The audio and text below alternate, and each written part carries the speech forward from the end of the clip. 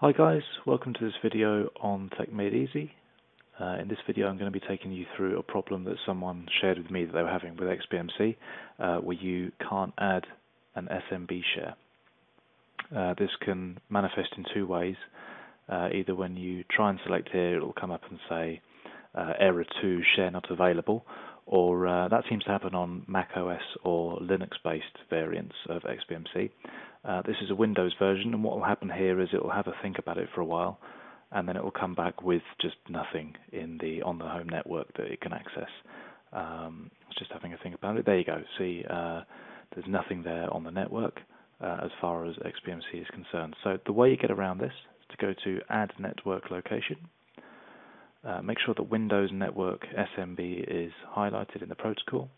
Type in the name of the device on your network that you were looking for. In this case it's Disk Station, which is my NAS drive. You can also specify a folder. I'll specify the folder that contains the videos. Port will be grayed out, there's nothing you can put in there, but if there's a username and password on your network drive, then enter those in at this stage. Then click OK, and you'll see it appears in the directory list, so if you can just select that, and you'll then be able to drill down to the subsequent folders for wherever your media is stored. So I'll just select TV shows, click OK,